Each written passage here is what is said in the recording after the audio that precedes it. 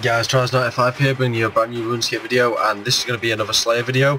I recently unlocked Kuradel in the Kuradel's dungeon, so just let me show. Yep, no Slayer assignment at the moment. I just did a Jad task, but when I got to Jad, my internet disconnected because my dad unplugged the computer because he had to plug the printer in for some reason to then plug into the laptop. So yeah, I had no internet and I died, and I don't have a fire cape still, which is incredibly annoying. And so yeah, let's just get on with the video. What task do I get first?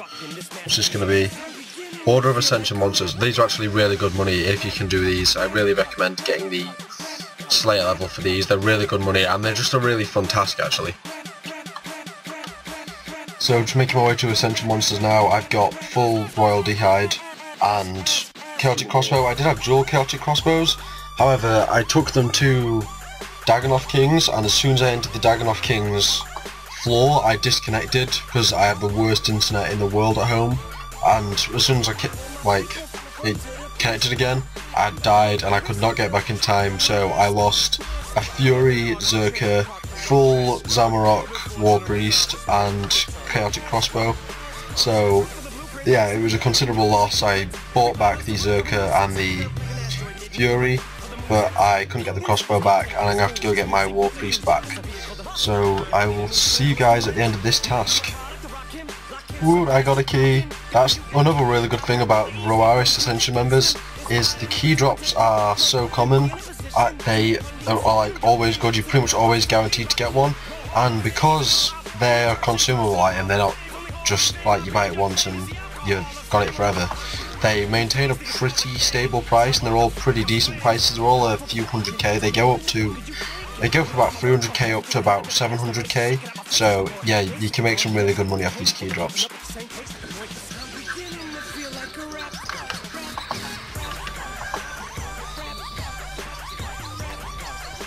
Louis, oh, he's got stuff from the concert. Oh man.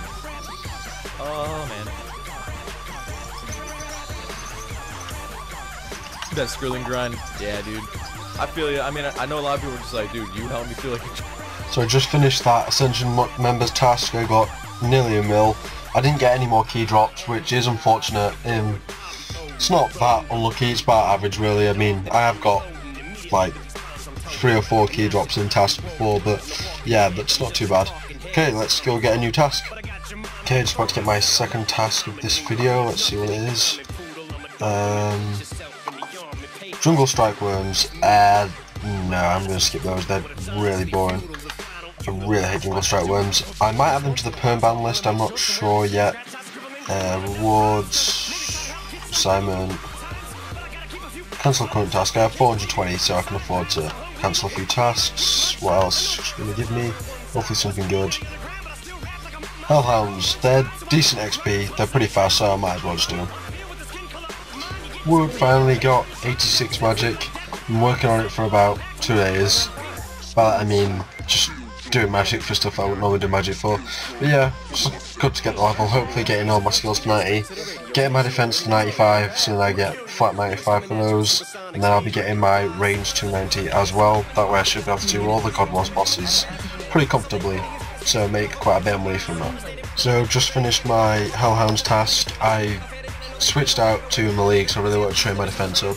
It's not the best XP task, but it's really fast, so you might as well just do it just for the points and not a little bit of XP. How can you die at Hellhound? They are the easiest creature in the world.